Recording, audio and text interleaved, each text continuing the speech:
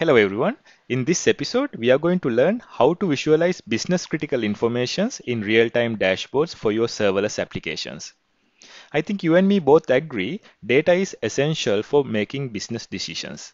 And when they are real-time, that is even more useful. In the previous episode, I showed you how to report production errors in real time for you or your developers so that you can take corrective actions immediately. So today, let's go one more step further and see how we can visualize business critical data in real-time dashboards. So let's get started. Hey, my name is Manoj, and in this channel, I create videos to solve problems when you start using AWS in your production projects. So if that sounds interesting to you, make sure you subscribe to my channel for more videos just like this. Okay, so this is what we are going to accomplish at the end of this video. So we will have this real-time dashboard for our note-taking application. And whenever a new note is added by a user, that will be showed here. So all these charts will be updated, including this data table. So let me show you that. So I'll go here and add another new note. And I'll give it a different username, Fernando. And then I'm going to go ahead and create a new note. Okay, it is created. So let's see if that will appear here. So have a look at this pie chart. It should automatically be updated in a bit. There you go. So it is updated. So this dashboard is real time and you can share this with your customer and that will probably be useful for making different business decisions. So watch this video till the end. You will also be able to come up with a real-time dashboard just like this. Okay, so let's continue from where we left off in the previous episode. So in the previous episode, we created a system to report production errors into your email as soon as it occurred. So it will send you the detail about the error and how to debug it as well in real time to you or your developer's email. So you can check out the code here. So we had two services. One is note services. This is a CRUD operation for our note-taking application and it has two functions. So one for creating notes and the other one for getting notes by its ID. So in both these cases, we are throwing some errors to simulate a production error. So since there's an error, it will resolve in the catch block. And in the catch block, we are logging that error with the type and the message, call stack, and any payload, any context data. So this get logged in CloudWatch, and then we configured some CloudWatch matrices to look at specifically for the types of errors. And then there's a SNS subscription that has a Lambda attached. And in that Lambda function, it will query about more details about this error message. And it will then send an email using SCS. So if you haven't watched that video, I'll post a link up here. And you probably should watch it before this video. Okay, now we have a proper error reporting mechanism. But now I want to report any informational logs that will be useful for my customer in order to make good decisions for his businesses looking at the application usage. So instead of throwing out an error here, let me take that out. So I'm going to call the same log service, but this time instead of type error, so I have another type called info. So I can create filter patterns to extract only these informational logs and then send these logs to a Kibana dashboard so my customers can easily visualize them. So I don't need message and call stack attributes. Let me take that out. I'm only printing the data. So the data that is coming into this function is the event.body, so which is the details about the note. All right. So if I go into this log function, so that is required from lib/logger. So this is my lib folder and inside that we have the logger function. We export it down here. So together with the app name, stage and service name, it is going to add the payload that is being passed down to this, which is this particular object. So that whole thing get logged. We use console.log and since Lambda has the direct integration with CloudWatch, this get logged into CloudWatch. And now let's deploy this whole thing using serverless framework. I'll change the region to US West 1. That region I don't have anything deployed, so it looks all good. I pull up the terminal, go into this notes folder, then do SLS deploy.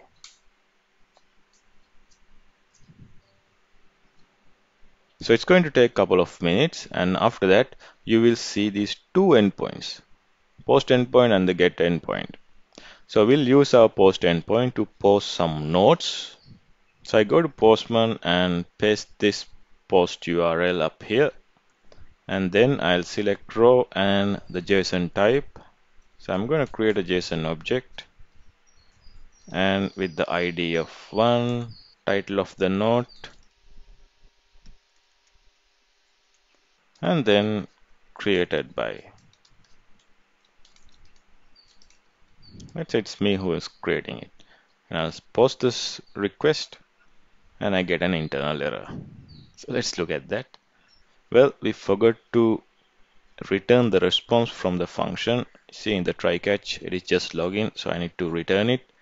So I'll return the response as 201 since something has been created, and I'm going to return the same data set here. And then I'll do another SLS deploy. Okay, now let's try that again. So I will send this same request, and this time I get the response back. Okay, let's look at CloudWatch and see if that log data is available in CloudWatch. So I go to AWS console and type CloudWatch, and I go to logs, view log groups, and there we have our create nodes log group. By the way, if you have a lot of log groups here, what you can easily do here is to go to your Lambda and then search for your Lambda function. So this, in this case, it is create nodes, and click onto this, then go to monitoring section, and then click view logs in CloudWatch. Then that will open only that particular log group. Cool. So I have these two requests. So I will open the latest one, the one that was successful, and here I will see my console log statement. So I have app name, app stage, type, and the payload. And the payload contains all the node information, the ID, title, and the created by. Now, in order to visualize this data, I wanted to stream this information to a Kibana dashboard. So I'll go back to my log groups, nodes, dev, create nodes. I'm here. And then I'll click actions. And then I can create a subscription. You see, create subscription for Elasticsearch. So let me click on that. So what we are going to do here is we are going to stream our data to a Elasticsearch index.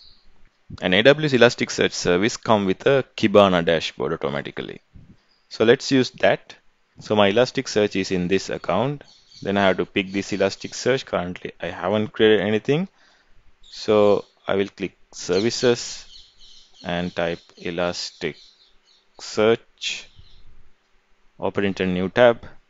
I will go to that tab and then I'll click create a new domain. So I'll select development and testing, latest version of Elasticsearch, and click next. Nodes cluster, a name for your domain, and then I have to pick the instance type. Now I'm gonna go ahead and select T2 small because this instance is available inside our free tier. And then number of nodes 1, and I'll keep everything as defaults. Click next. So it is recommended to have this Elasticsearch domain inside a VPC, but in order to share a link to my Kibana dashboard for my customer, I'm gonna click public access. I will have a access policy by whitelisting couple of IP addresses. So I will select IP address, and then I have to select the action to allow it, and then I have to enter the IP address here. So I'll take another tab and just type what is my IPv4. Click one of these links. There we go. So this is my IPv4 address right now. And then I come here and paste it in. And the T2 small instance that I picked earlier is not providing any encryption. So let me uncheck this one and click next. So all looks good. So I'm only enabling this particular IPv4 address and then click confirm. So it's going to take some time to create this domain. So I'll pause this video and come back once it's created. Okay, now my Elasticsearch domain is now active. So let's go ahead and stream our CloudWatch logs to this particular Elasticsearch cluster. So I'll go to log groups again, and this is the create nodes log group. So I'll click onto that and then go to actions and then create Elasticsearch subscription filter. So again, I click this account and then it shows my nodes cluster, the Elasticsearch cluster I just created. And then I have to set up a role for a Lambda function. Now this Lambda function is created by AWS CloudWatch. So when we say to stream data to Elasticsearch, so it's going to create a Lambda function that does this functionality. So we need to provide necessary permission to index log data to our Elasticsearch. So let's go ahead and create an IAM role. So I'll leave this page open once again. Search for IAM and open it in a new tab. And I'll click on roles. I will click create role for an AWS service. Which AWS service? So this is going to be for our Lambda AWS service. And then I click next. So for this demo, I will search for manage policy, ES full access, so Amazon ES full access. Check this and click tags. Next review, I'll give it a role name, nodes ES cluster role. Click create role. Let's search for it. There we have it, nodes ES cluster role. So I'll go back to my previous tab and then do a refresh here. Search for nodes ES cluster role, this one. So the format of my log is of JSON because we are printing a JSON object. And then we have to enter a subscription filter pattern. Now if you don't enter it, it's gonna stream all the logs into my Elasticsearch. So more data that you index in Elasticsearch that you have to pay more. So in order to avoid that, I'm going to use a filter pattern. Open and close two curly braces, then $.type equal info. Now if you can remember, so when I'm logging it, I set the type to info. So I can filter out only the info logs by doing this attribute filtering. There we go, and we'll test that if that works. So I'll choose the latest logs, and as you can see, here's our payload and it has this info, and let's test our pattern whether it will capture it. There you go. So it captured. So I'm gonna go ahead and click start streaming. So now CloudWatch is going to stream all that log data matches that filter pattern to our Elasticsearch. Now let's go to our Elasticsearch service. So in this service, we have an endpoint for Kibana. So let me right click and open it in a new tab. So it's going to open up Kibana for me. Now remember guys, if the whitelist IP address is not matching, then this is not going to show for you. Alright, so let's go ahead and discover our logs. So here I'll click discover. So it says first I have to create an index pattern, and also it couldn't find an Elasticsearch data. So let's go ahead and create a couple of nodes. So CloudWatch will stream some data to Elasticsearch.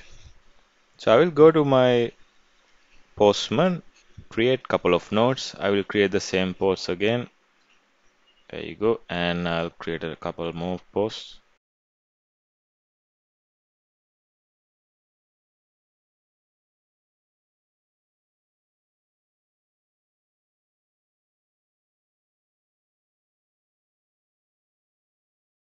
Okay, so let's go back to our index and see if we have any Elasticsearch data. So it's checking for that, and can you see? So it tracked this CloudWatch pattern. So as for the index pattern, I will type the same CWL dash star. So it's gonna match any CloudWatch log patterns. So then I'll click next, and then I'm going to select the timestamp field, and then I'll click create index pattern. So it has already started identifying different fields. Now here, if I go to next, and you see app name, app stage, and post ID, the payload title, and the created by, and all these things are available, and we can use them. So I will go ahead and click discover again. So this time it's gonna show me those nodes I have created. So I'll click here and then select today. So it will show all today logs. Now I can highlight this, then I can further drill it down. There you go. And I can further drill down. And now I will see exactly those 5 nodes I created. 1, 2, 3, 4, 5. Perfect. And it has picked the attributes as well. So now what I can do here is I can create a data table. So let me choose few fields. So I'll start with payload ID. You see now the payload ID field is added or the column is added. Then I will add payload title and created by. Now I can actually save this table and have it inserted into my dashboard later. So what I'm going to do here is I'm going to click save nodes data table and save it. Now let me click here again and set some refresh interval. So for this demo, let me set the refresh interval to 5 seconds and click start. So it's going to check all the logs in every 5 seconds. So at the moment I have these 5 items. So let me go ahead and create the 6th element or 6th node, and I will create it for Manoj again and then hit send. It's created. So let me come here and we'll wait if that appears. So I need to click here and select today, otherwise it's not going to show. And when I do so, the new record is appearing. So I'll add another one, send, and let's wait for it. There you go. So it just appeared. Perfect. Now apart from this data table, I want to create some more visualizations. So in order to create visualization, select this tab, visualize. I'll go ahead and create a new visualization. And this time I'm going to create a pie chart. I'll pick the source as our CloudWatch log group. So what I want to display in this pie chart is the number of nodes created by different users in my system. So I'll click here for the metrics and it is a count, so that's fine. And as for different slices in my pie chart, I'll click split slice. And for aggregation, I'm gonna search for terms and select it. Then I'm going to select the created by field. So let me select that. There we have it, payload dot created by dot keyword. So this is going to give me the names for different users who create the nodes. So I'll select the size for 10. So maximum of 10 users will be shown here. Okay. Then I'm go ahead and click this one, apply changes. So we'll see my pie chart is been updated. Can you see? This is Manoj and 2 nodes from Anne and 2 nodes from Peter, 3 nodes from Manoj. So let me add a custom label here as the user and save changes again. I can further customize this view. If I go to options here, then I can show labels and then I can pick whether I just need a pie chart instead of this donut chart, and let me apply changes. Perfect. Okay, now I will save this visualization, user nodes pie chart, and save this. All right, so let's go back to visualize, and this time let's create a bar chart. There we go, vertical bar.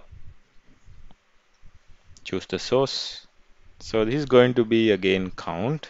So I will add a custom label, nodes count, and then I will add the x-axis. So this is the y-axis and this is the x-axis. For the x-axis, so again I am going to select terms. And which term am I going to select? Again I will select the same term I previously selected, which is the created by, and I will have maximum of 10 users to show there. So here as the custom label, I will add users and then click apply changes. So I will save this chart as well.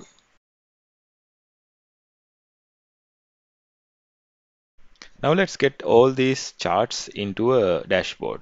So I'll pick dashboard here. Then I'm going to create a new dashboard. I will click add, and then I'm going to add all these three items. Perfect. So I will drag my data table all the way here, and the pie chart and the bar chart right here. So let me save this dashboard. So let's go ahead and test this again. I will create another note by another user. So note from, again, let's say IT class. This time it's Andrew, and I will create it.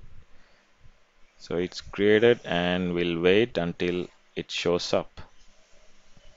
There you go. So it showed up. The Andrew showed up here, and my both charts got updated, and my data table, let's see, is also updated.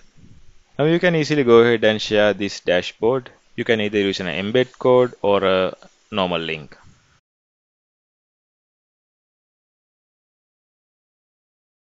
So there you go. Now you have a real-time dashboard that can be shared with your customer. So this is what I want to show you in this video.